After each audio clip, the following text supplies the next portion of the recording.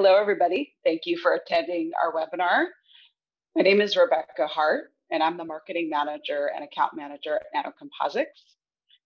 Today, we're very excited to host our longtime collaborators from the University of Minnesota, Dr. John Bischof and Dr. Kanav Khosla.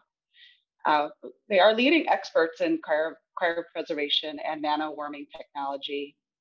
The work Dr. Bischof and his team at University of Minnesota are doing currently is truly exceptional, and they're working on groundbreaking technology in the cryopreservation of tissue and cell models for critical research.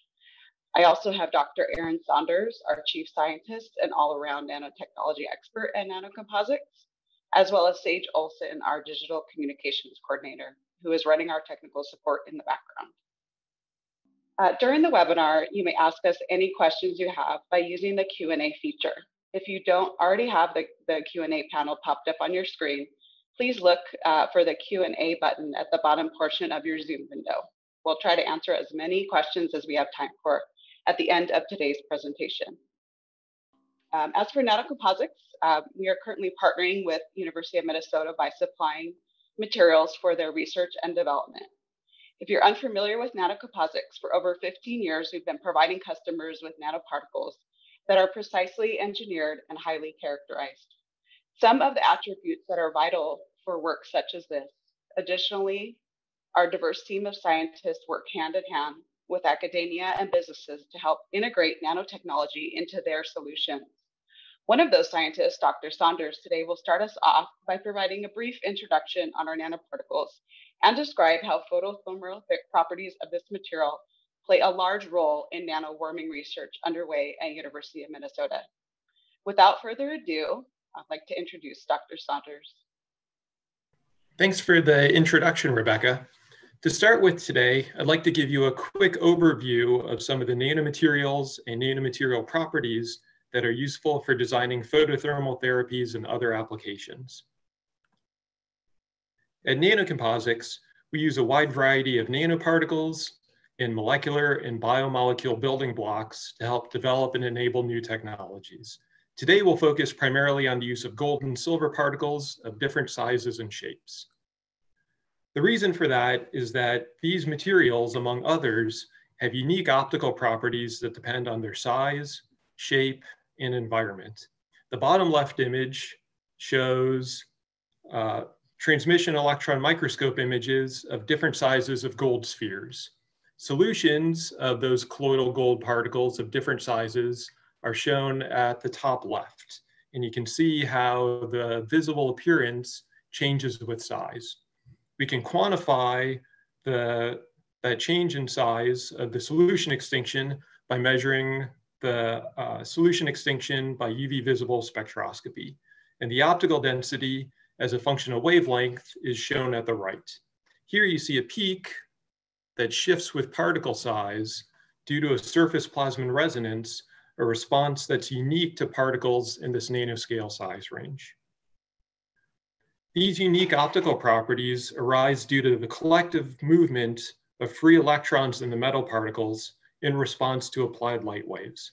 Previously, we saw that the wavelength where this plasmon resonance occurs for gold nanospheres is in the green portion of the spectrum. But by controlling the particle composition and morphology, the wavelength where this resonance occurs can be tuned across the spectrum. One of the benefits of the colloidal synthesis routes that we use at nanoComposix is that by controlling the chemistry during the synthesis, we can tune the size and shape of different materials in order to tune their properties. And here you see some examples of shape control using different gold and silver-based materials. By controlling that particle size and shape, instead of having just a red appearing solution, we can shift that optical response to different portions of the spectrum, giving rise to the very vividly colored solutions that you see here.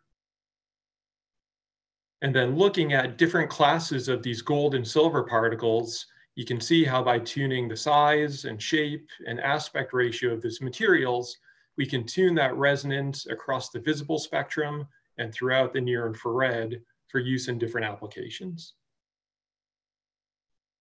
One of the other unique properties of these nanoparticles, in addition to being able to tune where that resonance occurs, is that their optical response can involve both the scattering and absorption of light, and that can take part in different portions of the spectrum.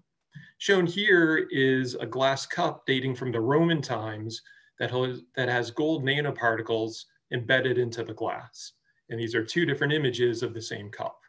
What you see on the left-hand side, if you shine white light directly onto the front of the cup, is that it selectively reflects green light back to us. If you shine light through the cup, as you see on the right-hand side, here the particles in the glass either absorb or scatter the blue and the green light and only selectively transmit red light through the glass. The balance between this absorption and scattering depends on all of those factors that we mentioned earlier, and selecting a material with a particular split between absorption and scattering is important in a variety of technologies, including photothermal applications. And in order to understand that scattering and absorption split, we use a variety of techniques ranging from modeling to more complicated optical measurements in order to selectively measure either the scattering response or that absorption response. That absorption in particular is critical for photothermal heating, and the absorption of light and that transfer to heat is a key aspect of the different particles that we use. This transfer occurs when light excites the electrons in our nanoparticle. Those electrons, from their excited state, they can transfer that energy to the atoms in the particle, causing them to vibrate and heat up. And then that heat from the particles can be transferred to the surrounding environment. And when it does so, depending on our use, we can selectively damage surrounding cells, produce a heat signature for detection, drive different types of reactions using that heat, or depending on the particle design, it could release a molecular cargo for a particular application. We can measure and quantify this photothermal response for different materials in a variety of ways. One way is by shining laser light onto a solution of nanoparticles. We can measure the energy that's delivered from the laser. We can measure the energy that's absorbed by the particles. And then we can measure the temperature change in the solution as a function of time as the nanoparticles heat their surrounding.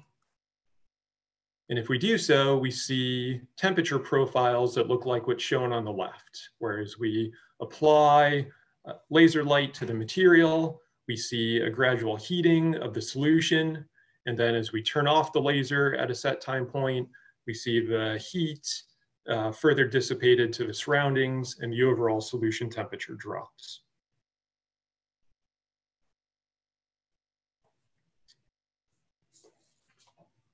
Go back. And I'll say that we can use this measured temperature change along with our understanding of the particle optical properties in order to understand how we would choose a particle for a particular photothermal application and to understand how its efficiency compares across different materials or types of materials. There are a number of photothermal-based applications that are at different stages in development. Some of the early applications in this area using nanoparticles were dermatology related, using nanoparticle formulations for hair removal or acne treatments, for example. And there are several examples of products that have gone through clinical trials and been used commercially in clinical settings. There are a number of other in vivo treatments or applications using nanoparticles for photothermal cancer treatments or therapeutics, for example, that are moving through clinical trials and at various points in the regulatory process. And for these materials, in addition to their optical properties, it's critical that the particles are also designed to ensure biocompatibility and to make sure that both the particles and the surface chemistry is tuned and non-toxic to people or other environments where they're being used. And as part of that, those nanoparticles need to be manufactured in a way that meets all the regulatory requirements that the FDA or other bodies would require for their use. In addition, there are a wide variety of other photothermal enabled applications ranging from diagnostics to tissue preservation that are now in development. And on that note, I'm very happy to now hand the presentation over to our collaborators at the University of Minnesota to talk more about these applications and their exciting work about using these nanoparticles to develop new technologies. So I wanted to thank nanoComposix and Dr. Saunders and also Rebecca for inviting us to present some of the work that we've been doing at the University of Minnesota in collaboration with a number of other institutions. I will also thank Dr. Khosla, who's going to share with you some particularly exciting work on aquatic species cryopreservation after I give you a general overview of some of the work that we're doing at the Bioheat and Mass Transfer Lab at the University of Minnesota, and also in a new NSF Engineering Research Center called the ATP Bio, which stands for Advanced Technologies for the Preservation of Biological Systems. So the ERC is really focused on societal benefits that can be realized through the banking, transportation, and storage of biological systems. So you see initially cell therapies there on the upper left.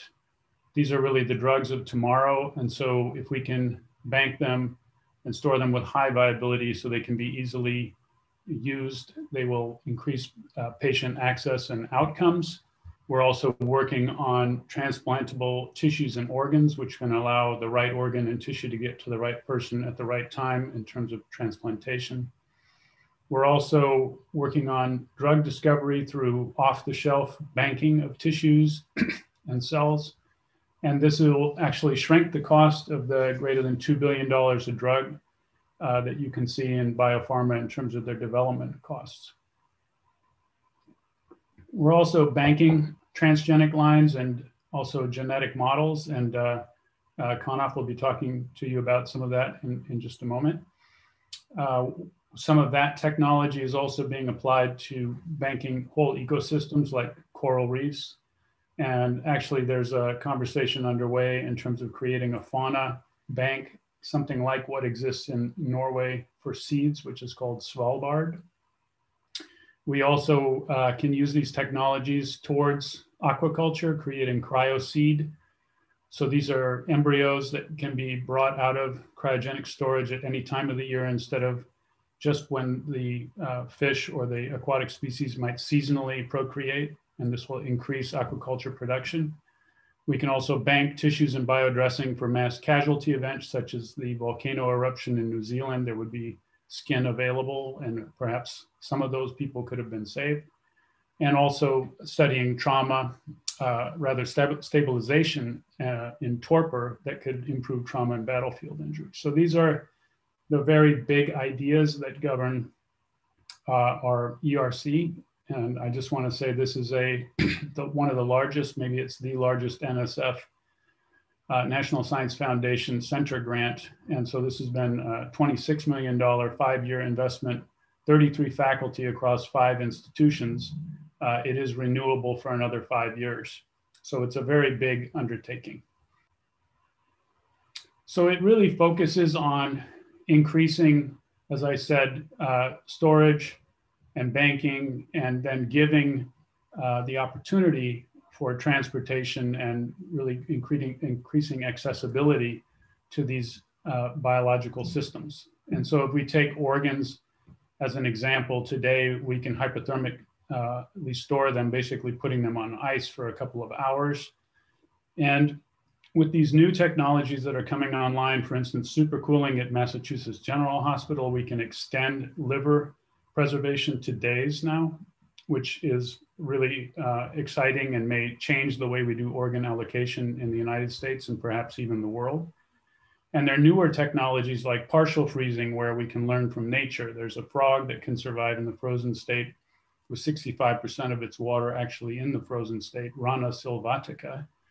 And if we can harness some of that potential, then we could do that to organs as well. And that might give us weeks or even months of storage.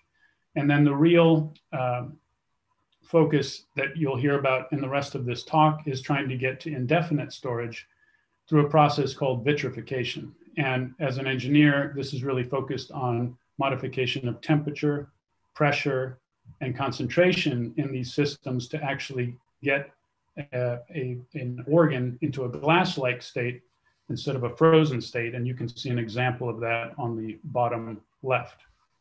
And so as we go to these lower temperatures, you can obviously see the storage duration increases. The metabolic suppression also goes up as you drop the temperature. And that is really the goal.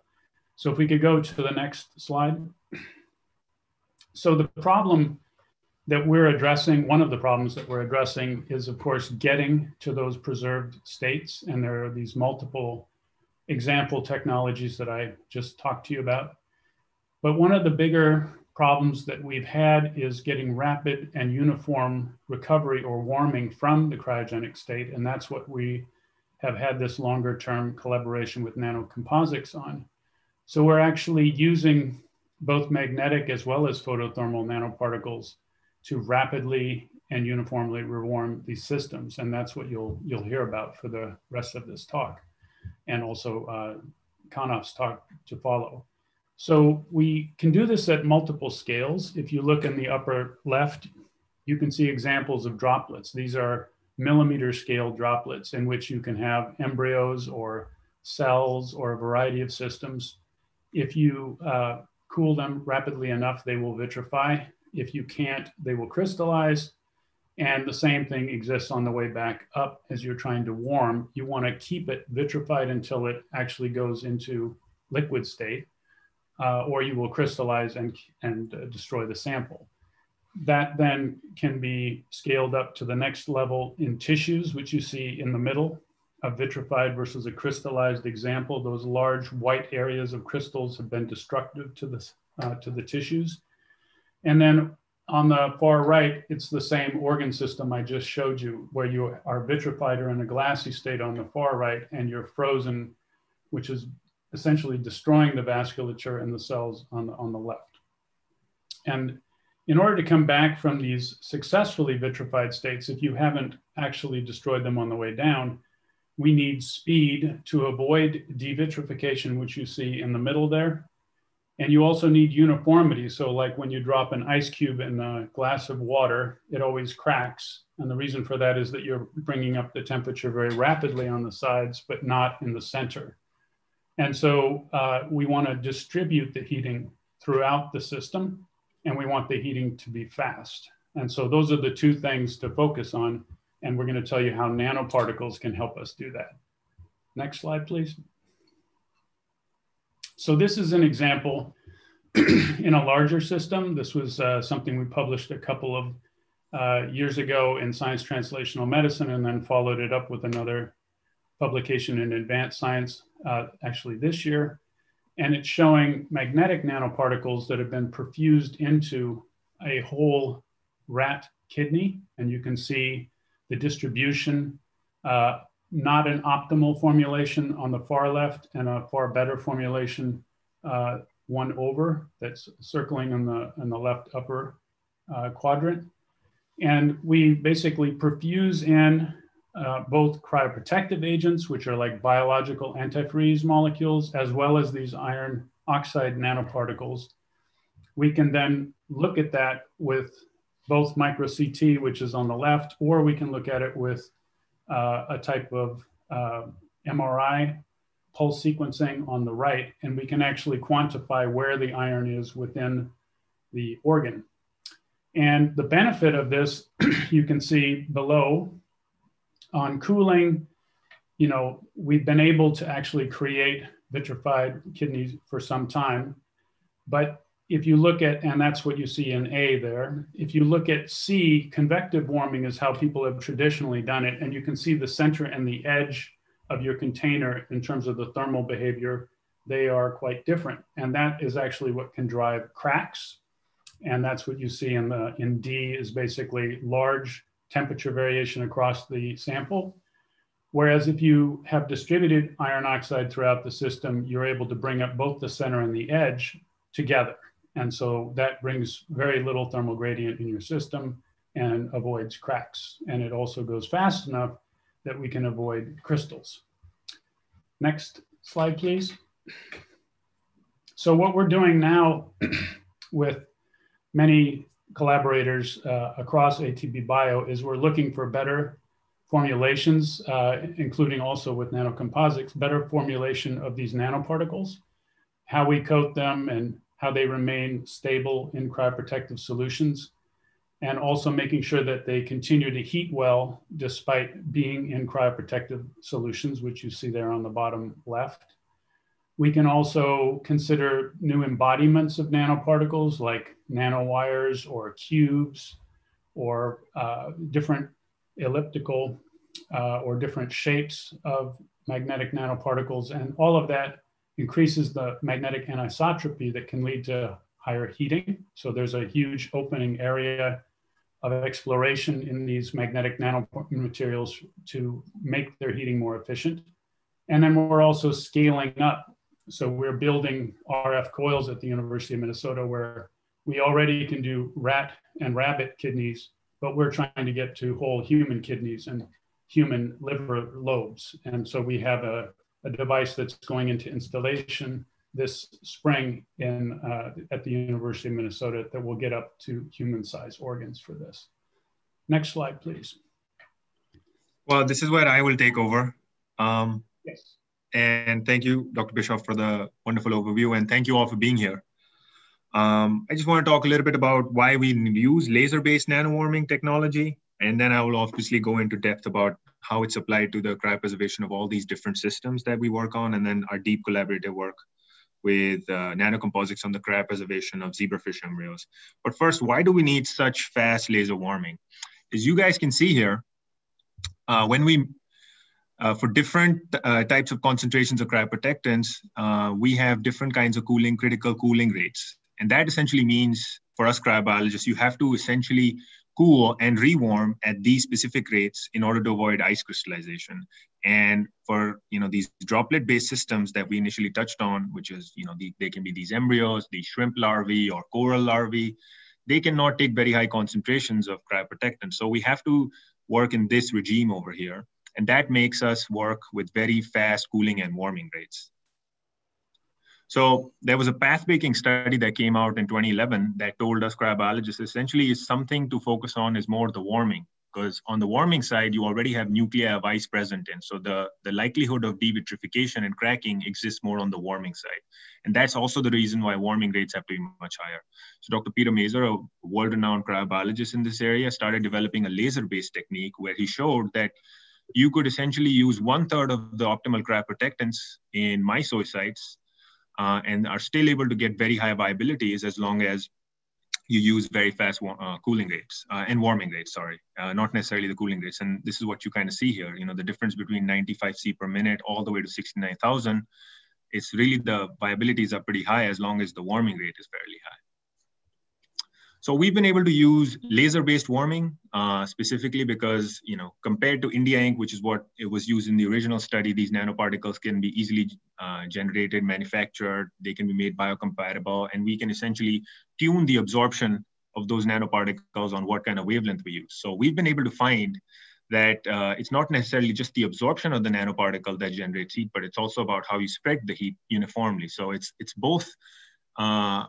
The design parameters have to be evaluated based on what the ratios of absorption and scattering we have.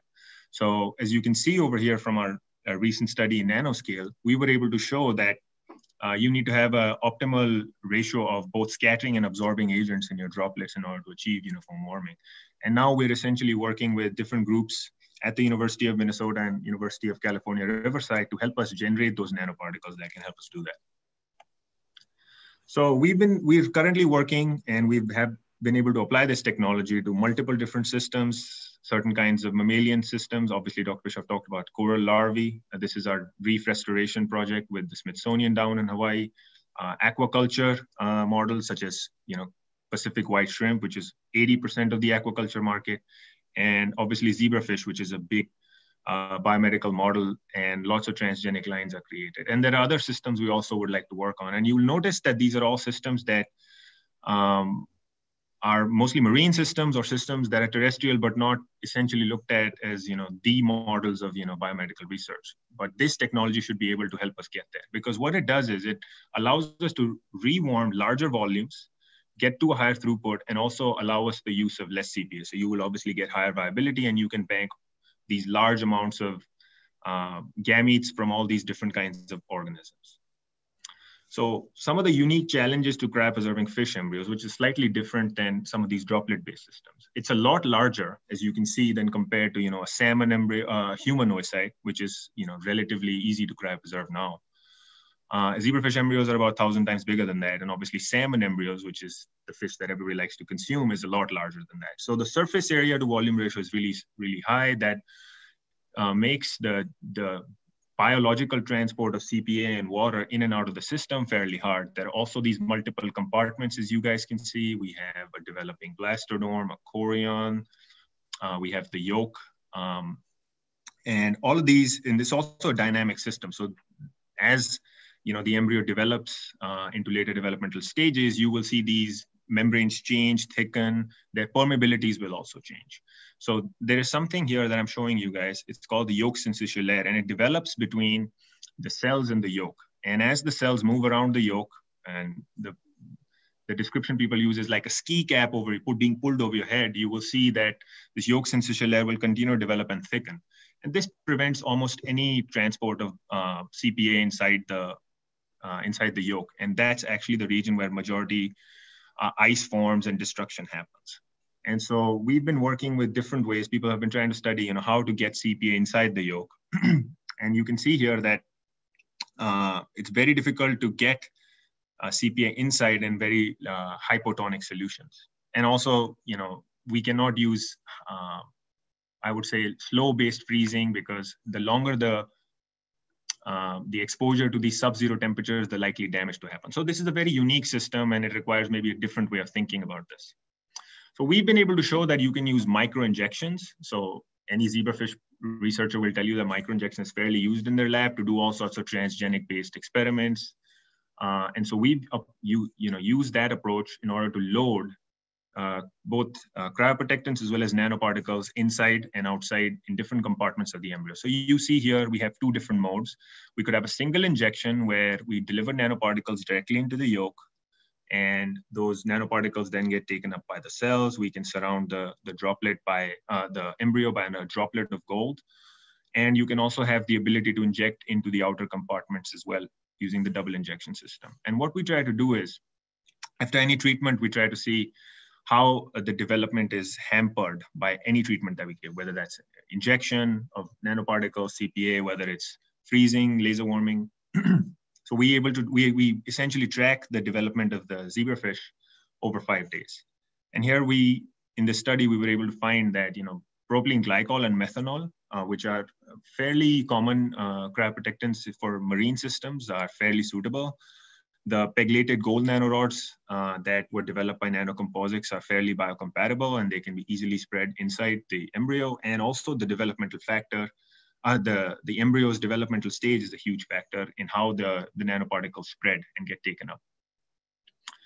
So we've run some studies with fluorescent nanoparticles, again from nanoComposix, and we were able to show that these nanoparticles can be spread throughout the different compartments of the embryos.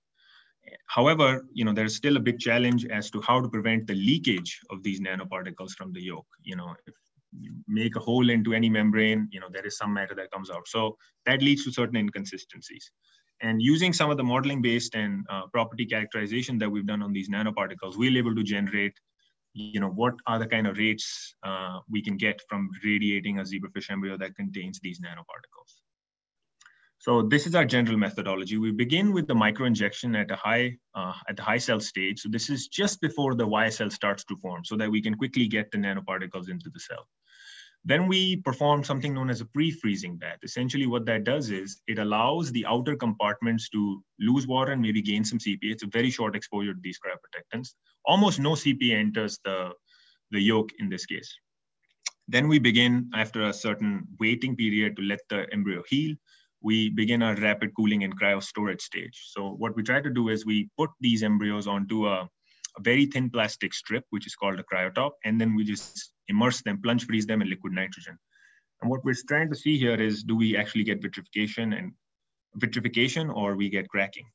And then those embryos could be stored in any kind of liquid nitrogen dewar and stabilized. And then we essentially could laser nanowarm these by radiating them under our millisecond laser. And then we perform something known as a post-warming bath to just remove the toxic cryoprotectants from the outer chambers and reinflate its chorion. And then our idea is to essentially develop the embryos as long as they can. So the 5-day developmental period is pretty crucial to us. Most of the embryos are lost during that period. But once they get to day 5, we should be able to grow them to sexual maturity and then have them mate with a partner to produce more and more embryos for, let's say, XYZ application, whether that's to regenerate a new line, transgenic line, mutant line of fish, or whether it's for aquaculture purposes. So in this latest paper that we just published, we were able to show that we get pretty consistent survival after both these laser warming, both double injected and single injected modes. And we were also able to show that some of the fish that made it to day 5 are able to be housed, reach sexual maturity, and then spawn effectively. And all the children of these laser warmed cryopreserved fish are also able to live, up to day 5 without many developmental abnormalities.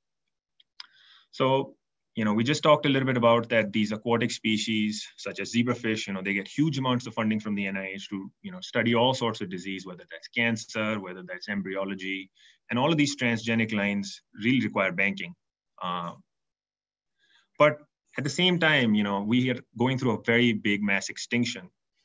We are losing indigenous species at a very rapid rate. So we need to come up with a way to sustainably bank them. Hopefully someday if we repair those ecosystems, we can reintroduce them. And this has already been done for different kinds of species, whether that's the rhino, whether that's the cheetah, black ferret, the panda. And then I think the biggest thing would be, as we have seen that due to climate change, we're losing the ability to grow fish in our oceans. There's also overfishing, and many of these coastal economies essentially depend on these fisheries. Like think about a country like Philippines. 60% of their protein actually comes from fish, and I would say that with ocean acidification, it would be increasingly hard for that kind of population to depend on wild catch production. So aquaculture will have to come in. These countries will have to develop aquaculture. And one thing that we can help them do is the ability to have annual aquaculture, essentially grow fish at any time of the year, regardless on what the spawning conditions are. And that can be made possible through cryobanking. Well, thank you very much for giving us the time to present our research. I'd like to thank and recognize all of these different collaborators that we have here. Obviously the Zebrafish Corps, the Smithsonian Group, nanoComposix, for all the grants that we've been able to write with them. Cryopreservation, our partner that is helping us come into the aquaculture space, and also different funders from different agencies. Thank you.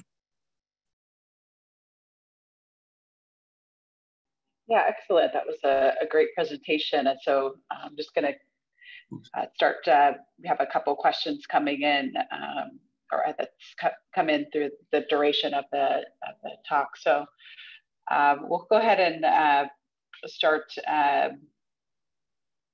answering them with answering them. So the question comes from earlier in the presentation about the nanomaterials. Why are the gold nanorods the ones that reach the highest temperature? That's a good question, actually. We've scaled this, and the way, can I share my screen again? The temperature on the nanoparticles is never more than, I would say, 10 to 20 degrees, because what happens is these nanoparticles are essentially at the macro scale, they are thermally relaxed. So what happens is, because of the long pulse width, the millisecond pulse width, that gives them enough time to dissipate the heat from themselves. So the nanoparticles never really get overheated. And then there was another question from that was referred to on from slide 6. Did the nanoparticles act as a nucleation center for cryo-freezing? That's a good question. I think we've not really seen that, though I can see why you would think that they could act as nucleators as well. We have to study that. I think definitely more. This question comes from Nicole. I think it was slide 14. What are the concentration of nanoparticles needed per cell volume? That depends on what kind of system you're in. And again, it will also depend on what kind of nanoparticle you're using. So, you know, let's say we are trying to use some nanoshells for some of our droplet-based systems. That is a different concentration versus the nanorods that are injected into the zebrafish. That's a different concentration. So I would refer you to the papers.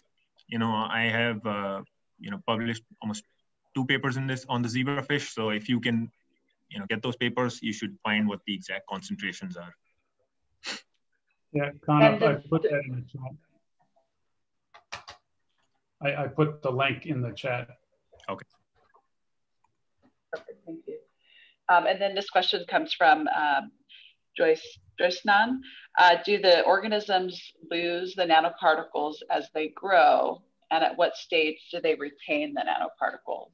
Yeah, so I've actually done this study. I haven't published on it, but within about 7 days, almost all the nanoparticles are cleared out of the system. And one thing we've noticed is the nanoparticles are fairly non-toxic. It's mostly the injury occurs from damaging the, you know, the yolk from the injection and also from the cryoprotectants being injected. The thing is that the yolk is not developing. You know, it's just being consumed as like a small droplet of energy for the cells as they grow and develop. So the cells are only exposed to very short and very low concentrations of CPA throughout their development. And as these organisms grow, these membranes also get thicker and more and less permeable. So the CPA will not leak out of those membranes also. So the zebrafish embryo is fairly robust to taking these kind of injections of toxic, you know, chemicals, I would say, because we inject what 13 molars directly in, which, you know, dilutes down because of all the water that's present inside the yolk to about 2 to 3 molars. This next question, a few questions that are tied together, but the from Young Park, injecting the right power of the incident light is probably important to achieve enough photothermal effects. I'm wondering whether the photothermal effect is literally increases a function of power of the incident light. Okay, so you know, I can see why you would think that increasing the power would really help, but I think it's also the absorption scattering, you know, the optical photothermal properties of your system as well. So it's both, I would say, you know, finding the correct power that can generate the heat, but also making sure that that heat can be spread uniformly, because, you know, you could have essentially Bayes, you know, absorption. You can essentially keep losing power as you go from the top of the embryo to the bottom of the embryo. So I would say it's both. It's developing, you know, these nanoparticles that can also scatter and absorb heat the right way. Then after warming the samples based on the photothermal effect, what kinds of methods are used to separate particles from the sample? That's a good question. So in the zebrafish, we honestly really don't do anything. As I said, we should do more studies on this. And we will probably do it for the next publication. But about 7 days it takes, and these particles are naturally passed through their system. Also, I don't think the nanoparticle, you know, we're not injecting that many nanoparticles. You know, I think that if you look at it in a microliter system, it's probably maybe 1 million nanoparticles are in there. So they should be getting cleared out very quickly. And then I see the final question is, what is the biggest challenge for commercialization of this technology? And that's a very good question. I think that obviously the demand is going to be out there if we talk about just laser-based photonic technology to rewarm these samples. I think that each specific fish system or marine system has its own unique challenges. So making it a platform technology is going to have its own problems, and also making sure that we can get these nanoparticles into the hand of experts who can also work with these nanoparticles, characterize them, and then also well versed in cryobiology and also developmental biology of the XYZ system. So I think that would be some of the biggest challenges, I would say.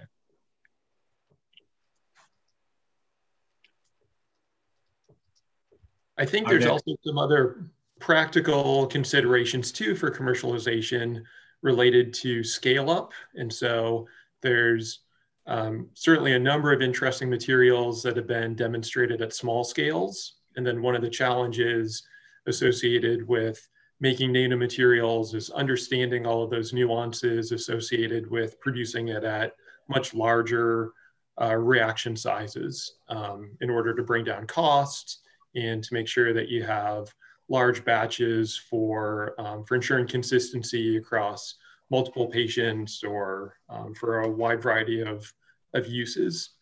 So I think there's scale-up issues that are critical to commercialization. It touched briefly on some of the regulatory requirements. So depending on if materials are going to be used for animals versus human, topically versus in vivo, there's all sorts of different regulatory requirements that need to be met. And so in addition to just the control of the optical properties and the science, then there's also a wide range of engineering and regulatory issues that also need to be addressed as part of the commercialization process. Yeah, and I would also like to add, this has actually come up during our ERC meetings. And there's also a big ethical challenge. Should we be banking some of these species that are going extinct? Should we actually be bringing them back? Those are the same challenges with organ banking. Could they be misused by certain amounts of people? Gene editing and gene-based models are being cryopreserved here. And do we want them in our food system? As you know, people don't really like to eat GMO-based products. And, so fish farmers also go through huge amounts of stigma, for their products that they generate. So there are also huge ethical concerns also that come up. Yeah, there were also, I think Nicole had some questions and other questions I saw and tried to answer while you were speaking, Kanav. But I think there are questions related to how these nanoparticles clear from these systems. And those are really good questions that haven't been completely answered.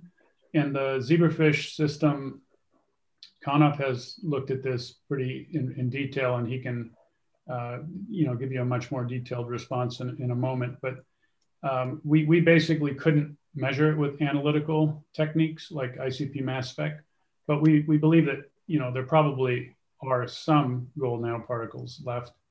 In the case of those organs that I showed you earlier, we know that some iron oxide remains in the system. So it's actually an interesting overlap with some of the work that's been done in the Society of Thermal Medicine, where people are using iron oxide to try and treat cancer. And they're doing, interstitial injection and leaving iron in the body. You sort of have similar questions, how much iron is it okay to leave in the body? Clearly, if you're dying of cancer and you have some iron in your body, it's probably acceptable. But how much is acceptable to have in an organ that you might be putting back in? Right now, the amounts are below what would be FDA approved for different types of iron that goes into the body. But work is ongoing to answer that in a more clear way. I don't know if you wanted to add to that, Kanav, with your experience.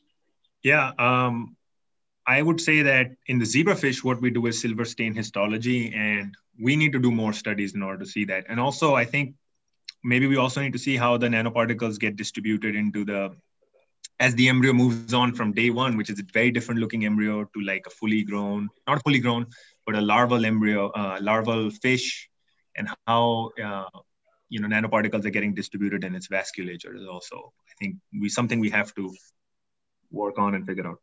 I see another question come up on the zebrafish, and it says, it's by Abhishek, and it says, do the treatment of nanoparticles affect the basic rest and activity patterns of the zebrafish? And actually they do. What happens, with some of these systems is you disrupt small things like the temperature at which they're being cultured, or the water salt concentration that's in them. I see that happen a lot with some of our shrimp-based systems. And that can completely change your experimental, you will get all sorts of varied results. You would not be able to get the same kind of viabilities you expect from your system. So we have to be very cognizant of that and make sure that at each specific stage, we're measuring, what is what's really happening to the embryos. And what we do is, if we see any developmental malformation after every treatment we give them, we remove those embryos and call them not survived, even though they might be an embryo that, was looking like it's developing. But if it's behind schedule, if it doesn't hatch by day 3, those embryos are then removed, and then those are considered to be dead embryos, essentially, in our study. But Kanav, can you say for sure, some of those effects happen even in the absence of nanoparticles, right? That is true. They, as I just said, they can happen if you, don't keep them at 28C if there is disruption by an hour. Sometimes, when you're looking at these embryos under the microscope and you forget, you put them on a cold table, that can add hours worth of delay sometimes. So we just have to be cognizant of that. But sometimes there are natural also problems. And this happens more in marine fish. It doesn't happen in such a well-studied an aquarium fish like zebrafish, but it happens a lot more in marine fish, where we've had also in our lab that some of these fish, they make it to day 5, but then when we put them in the husbandry systems, then they die off. And we still do not know why that happens. So about 80-90% of the fish will, in zebrafish will just make it to this adulthood phase, whereas in other kinds of systems, in shrimp, in marine fish, which are, the husbandry has not been developed yet, you may only get 30 to 40%. In corals, I know only 1% of the corals actually make it to, fully grown coral animal or fragment, I would say, out of the larvae that we have. And so that's why we also have to look at, big high throughput work. How do we bank a whole coral reef, or billions of larvae if we need to, or tons of different kinds of fragments from these, specific samples. And Kanav, you kind of, again, this is a question I was typing up while you were talking, so maybe you can just answer it too. Like in the zebrafish that did survive, that grew, did you see any evidence, obviously they procreated and so on, but can you talk about any differences you saw between them and control? Not really. So they have the same kind of swim pattern. They have a heartbeat. We have also measured how long they are. And they are very similar, I would say, to controls in that way. Once the fish make it to the hatching stage, I am fairly confident that the fish should make it to day 5 and should be able to, be put in the husbandry system. So most of the error bars mostly happen at, hour 1, 3, day 1, day 2. And so what are the challenges, Kanav, to scaling all this up? We did not discuss it in these slides, but I think to get to a bigger embryo, we have to first off completely redesign maybe the laser pulse. So we may have to come up with a way to split up the laser pulse in order to minimize the scattering that happens, because all of these fish embryos have large amounts of lipid in its yolk, and that lipid is heavily scattering. So in order to get penetration through the yolk, and as you guys just said, the yolk is the biggest site of ice formation, we have to come up with maybe a different laser strategy where we split up the beam, heat from multiple different sides, so that we can still get enough penetration and warming throughout the embryo. So it's uniform warming that's occurring. And this work will probably happen under the ERC with our collaborators at UC Riverside. And I think we have time for one more question. This was do the treatment with the nanoparticles affect basic rest activity and patterns of zebrafish? Do you observe any behavior in the developed fish? Yeah, so I think I answered this question, and yes, we do see that happen, not just from the treatments we give them, but also from basic things that are, maybe sometimes not under control, just noise into our samples, whereas that could be, not using the right amount of salt concentration in their media. If that's off, osmolality is a big thing as well in these embryos, specifically at the earlier stage. So if the salt concentration is slightly off, that can really, completely mess up your system. And we also see there are natural things that also happen. We've seen a seasonality in some of these fish. So sometimes in the spring and even in winter time, we don't get the best quality embryos. And that's a very difficult question to answer, because sometimes there is lack of fertilization success, or just embryos don't make it to a particular developmental stage. So there is a lot of variability that can happen. And in the zebrafish, we usually see that variability between day 1 and day 3, and not necessarily after the hatch period, which is after day 3, I would say. But in marine systems, which is also systems we want to work on, and some of them are we working on, we see variability all throughout the developmental cycle. Wonderful. I think personally learned a lot myself. Probably have plenty more questions to carry us through. But we'll wrap up our discussion today. Thank you all of our panelists so much for sharing your research and the involvement that you've had on the different projects that we've discussed today. So we'll thank everybody for their attendance today, and appreciate you joining in with us. And thank you. Have a wonderful afternoon or morning. Thank you, everyone. Bye. Thanks, everybody. Thank you.